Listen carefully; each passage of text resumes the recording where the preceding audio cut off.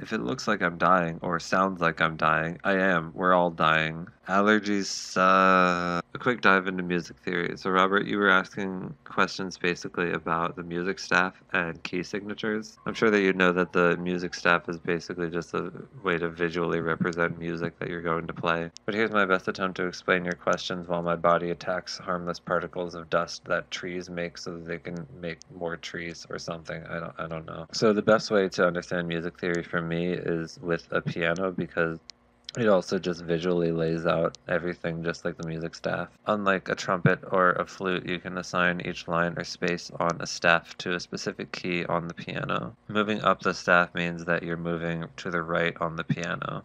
I won't get too deep into the bass and the treble clef, but essentially they just start on different notes. They're looking at two different sections on the piano. Most low instruments play the bass clef, like the cello or the tuba, just because it makes their music easier to read. The notes they normally play would be really low on the treble clef. Same with bass singers, I would assume. Now, if you make a note flat or sharp, you're just moving it a half step. What is a half step? Well, if you look at the piano at note A, either one of the keys A, you'll notice that the black keys touching on both sides have an A with another symbol. Those are the flat and the sharp keys, and they feel immensely judged by you saying that they don't sound good. A flat means you're lowering A by a half step, and A sharp means that you're raising it by a half step.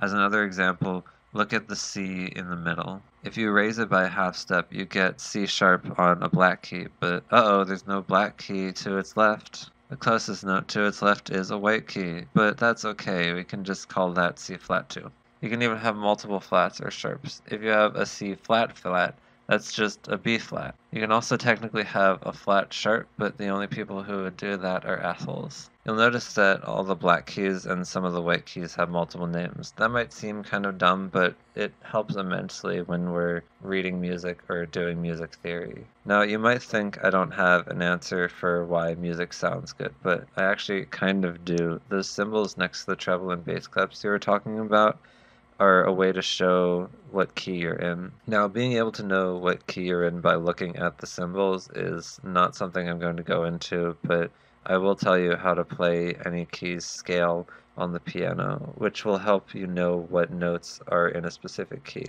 If you start on any note, like start on the note C right now, you play that note and you move up a whole step forward, which is just two half steps.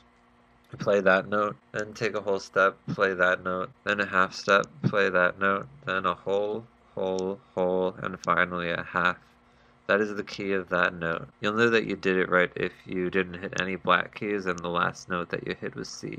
You can do this with any note, even any of the black notes. Use that pattern to find out what notes are in the key, and you can make good sounding music if you hit the notes within that key.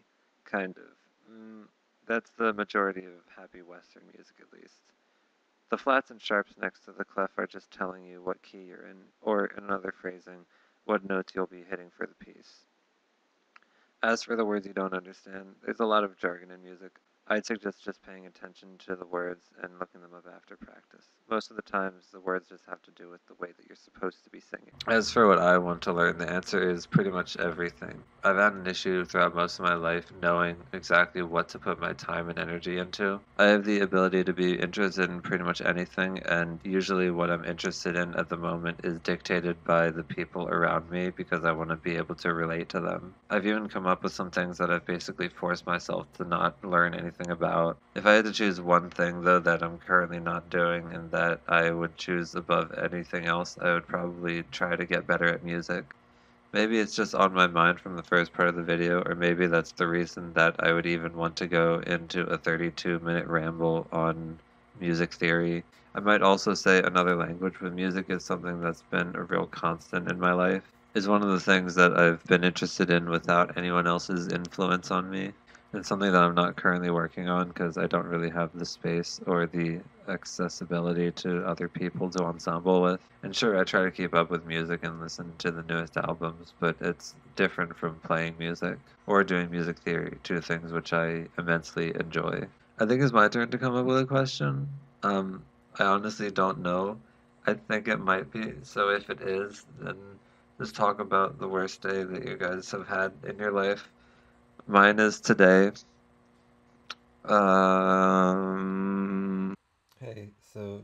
the future, I totally realized that I didn't answer the actual question, and also my question to you guys was bad, and I realized that it is actually my turn to do the question. Um, so my answer, I guess more specifically with the music would be um, that I'd like to learn piano because I kind of just said something that I already know, but I would like to get better at. I don't know piano at all. That's something that I would like to learn because it does help with music theory and it is something that I've been interested in um, doing. Um, and my actual question to you guys, so I just this is a few hours after I recorded the video, and in that time I watched The Fault in Their Stars to just relax and not have to think about anything. And so that got me thinking about the death of the author, the idea that when you read a book, or watch a movie or anything, you shouldn't take into account what the author thinks about it, and if there is an ambiguous ending um, in the text, then there really isn't anything that the author should be able to say about that. An example of that would be what J.K. Rowling is doing now. She is an example of why people think the death of the author should be implemented in most cases. Um, and yeah, so I want to know your thoughts on that idea, I guess. Yeah.